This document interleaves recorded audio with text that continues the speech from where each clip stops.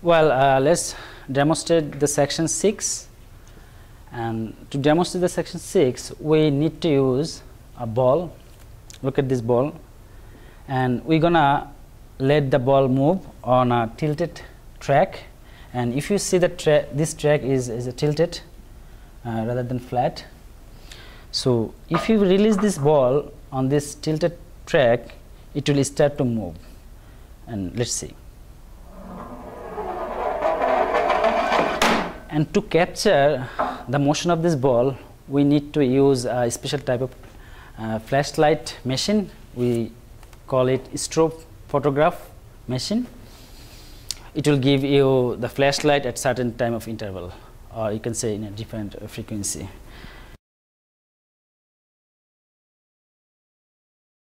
Now if you draw the picture of this ball, so see, we have drawn how the ball moves at a constant time of interval.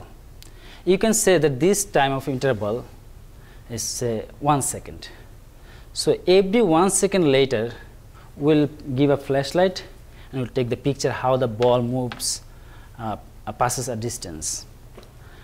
So if you use your intuition, you see that every constant time of interval the ball not moving a constant rate, it moves a different rate.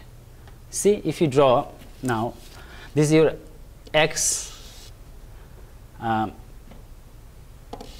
line, and this is at time. So now let's draw the graph how the ball moves at different time. So if you draw, you'll see that this graph will give you some intuition how the ball moves. Suppose that at the beginning the ball moves a certain distance, 1 meter,